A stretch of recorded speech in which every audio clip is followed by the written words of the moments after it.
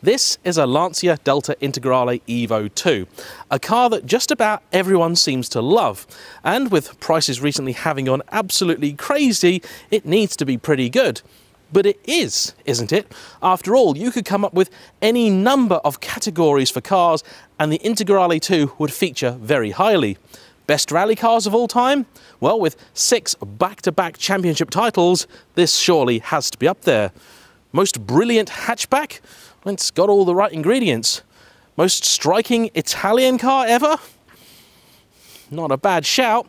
Best thing to come out in the 1990s? Well, it's red and it's not a Ferrari, but it's pretty amazing, isn't it? It's a car that everyone who drives it falls in love with, so surely nobody can have a bad word to say about it, right? Wrong. This car is a total bastard. Now, Ben actually owns 2 of these, so I can't blame this one entirely. However, the first time I tried to review an Integrale of his, the brakes failed and it tried to put me in a hedge. Not his fault, of course, his fleet is very well maintained, but these things can and will happen. The second attempt was in this exact car, and during that drive I felt the suspension seemed rock hard and the engine a little unexciting. So it went off to well-renowned specialist Tank Barrett, who said that there were indeed problems with the engine, it wasn't making anywhere near the amount of boost that it should, and the suspension did have an issue. What was it? Tyres is in fact the answer. This car was running on Yokohama AD08R S's, and those are incredibly stiff. Cars of this era were designed to have quite a bit of flex in their sidewall, so it's now got these Continentals on, and I'm told it drives much better. Oh, it also makes full boost now too. Not wishing to condemn the car based on bad information, I am here for a third time to try and give the car the best shot of redemption that I possibly can. And before we take it out to see if she is indeed as good as everybody else thinks, I thought that I would talk you through the history of the car, because you see, this is the very last chapter in a long story that began in 1979. The original Delta was a very successful car, won 1980 European Car of the Year, and in its first 2 years of production shifted 100,000 units. In 1983, the Delta HF joined the lineup, HF standing for High Fidelity, and this was their stab at the then burgeoning GTI hot hatch marketplace. It featured a turbocharged engine, but still front-wheel drive. In 1985, the Delta lineup grew further, with the introduction of the HF Turbo, replacing the HF, and, more significantly, the S4.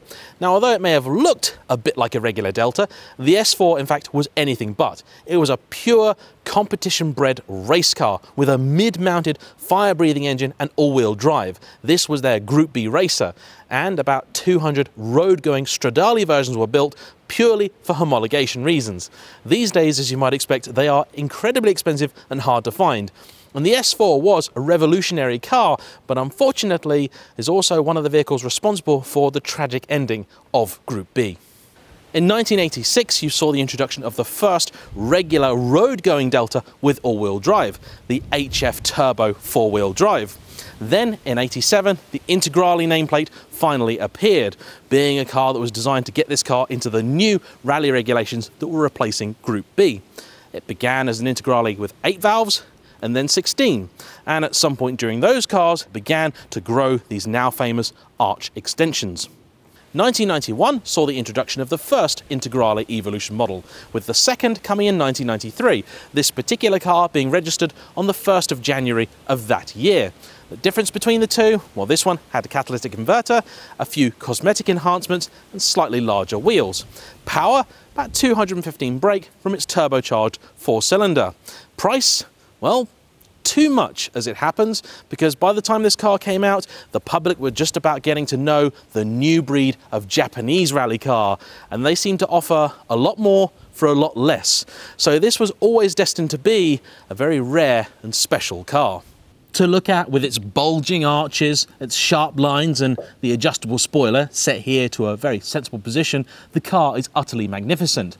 Now, in truth, it's actually more Fiesta than Focus size these days, but it is still fairly heavy, weighing over 1,300 kilos, which is a lot. And there isn't really much in the way of amazing exotic materials under the skin of this one. The interior is fabulous in a way that only Italian cars ever could be.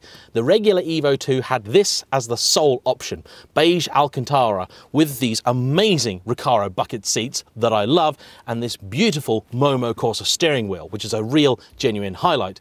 Behind that you have these brilliant and somewhat iconic yellow and black dials that are really hard to read and use because they go different ways and aren't exactly the most legible, but they do look good. That is kind of important, isn't it?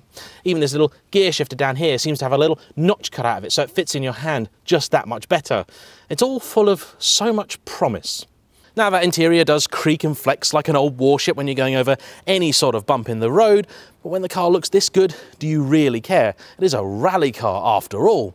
And interestingly, they were available in only the 3 colours as standard. This red, blue, and black. Now, I know you'll be thinking, James, I've seen loads of yellow ones. What are you talking about? Well, there were no fewer than 7 special edition Evo IIs, which brought with them some new and interesting colours, like the green Verde York or the Martini liveried cars. My favourite, though, is the Lancia Dealer's Collection special edition, which came in a slightly darker metallic red with beige leather interior. And that car was special because it was limited only to Lancia dealers. That makes sense. Gotta love the Italians, right? That all sounds pretty decent, doesn't it? And I know what you're thinking. James, what is your problem with this car? Well, to explain that, we need to take it out on the road.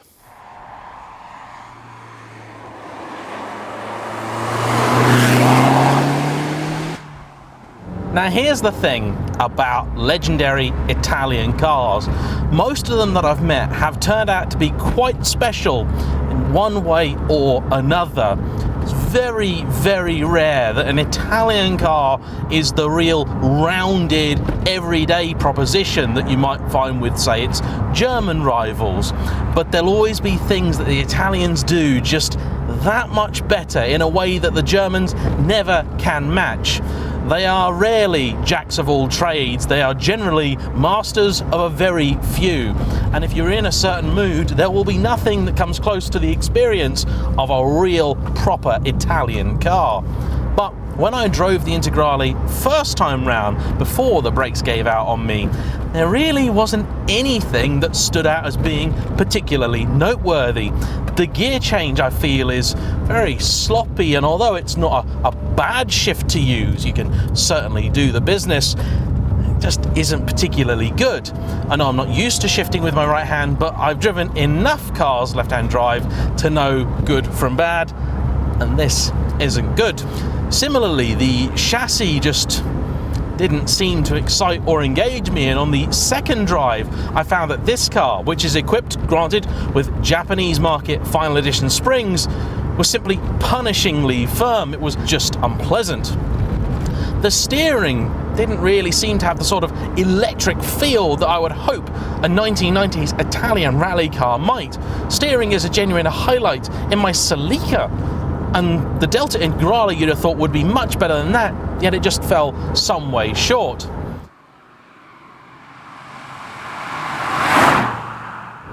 The engine similarly just seemed to be serviceable, not exciting or dramatic, not even particularly good sounding. Perhaps that's in part due to the fact that this car is running a stock exhaust, but it also turns out that this car wasn't making the power it should either, so I'm hoping that this time round it may be a little bit better. I did get some glimpses of brilliance in that last drive, but overall the whole car left me feeling very disappointed. I'd met a hero and he turned out to be rather unpleasant and difficult to get along with. I am happy to report that at low and medium speeds, this car is somewhat improved. That simple change of tyres really has improved the ride somewhat. It's still a very firm car. For whatever reason, the final Integrales were sold just to the Japanese, and their roads are notoriously smooth. Even so, I think this car is perhaps firmer than need be. The Integrale is legendary of having this super long travel rear suspension, and I don't quite understand the logic in having that and then putting springs quite this firm on the car.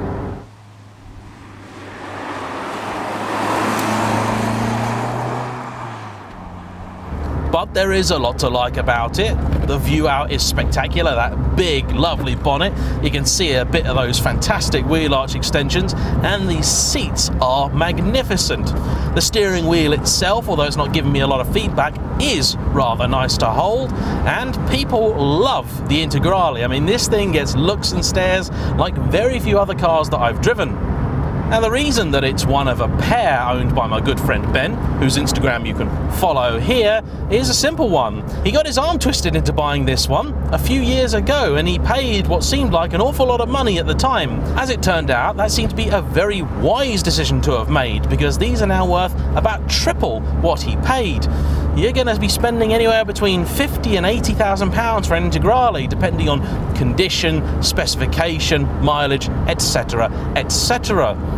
And with them being that expensive, can they possibly be worth it? Well, let's stop waiting to find out, shall we? Let's turn around, get some clear road, and give this car some stick.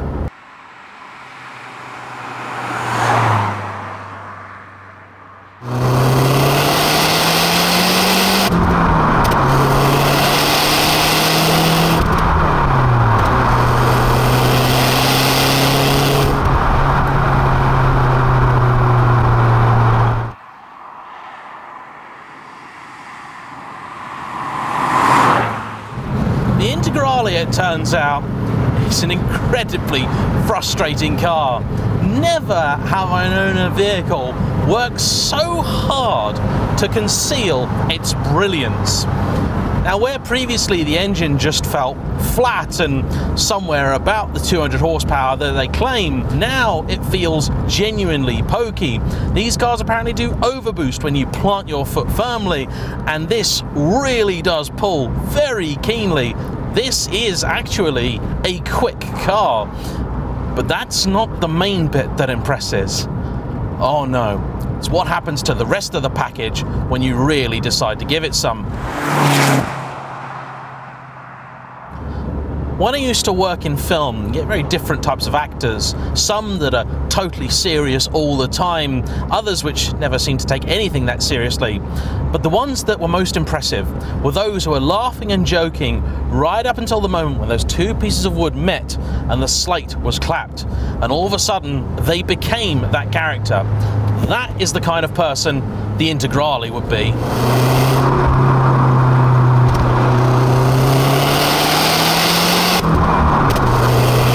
Chuck this car around a bend, you put your foot down, and it adopts an entirely different posture. This isn't even the same car. The whole thing really does come alive. And it starts to talk to you, it starts to work with you. And you then find yourself taking liberties with it you don't really think that you should be with somebody else's £60,000 toy.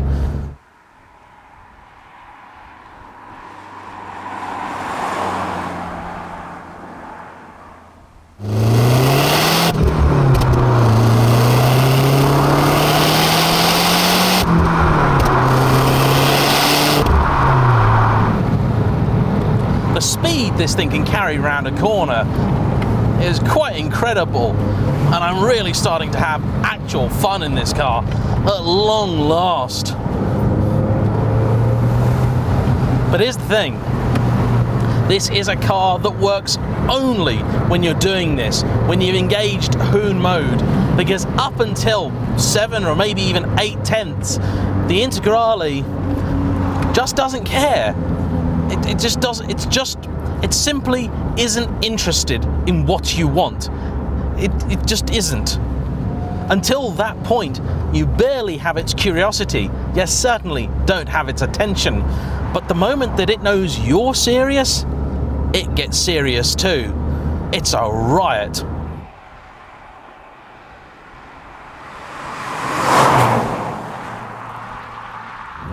But it is deeply flawed, and being on the left hand side of the car doesn't actually really ruin it. Visibility is so good that it's fine.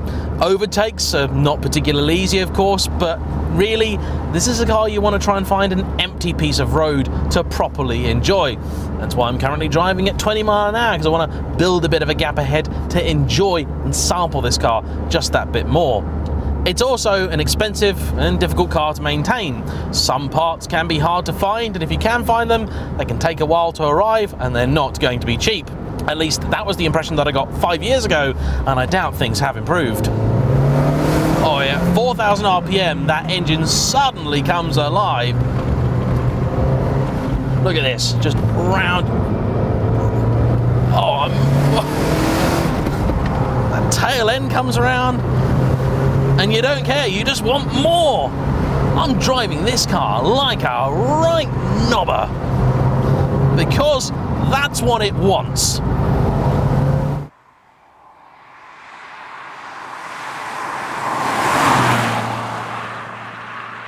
This is going to get you in some serious trouble, this car.